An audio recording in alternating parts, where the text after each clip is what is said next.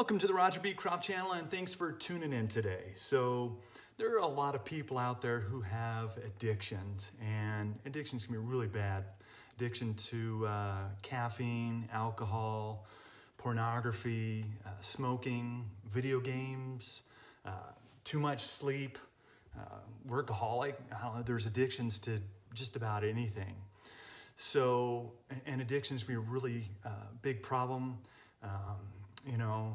Just like how I yawned, a lot of problems arise from yawning in front of people, especially your boss or your spouse or your boyfriend or girlfriend or child or something. If they're talking to you and you just do this full big yawn, that's terrible. And yawnings are really addicting.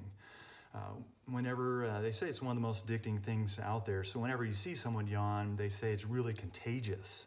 I don't know if addicting is the right word, but anyways, it's really contagious. So small ways to overcome addiction is to overcome that urge that you have to or need something. Sugar's a big addiction too.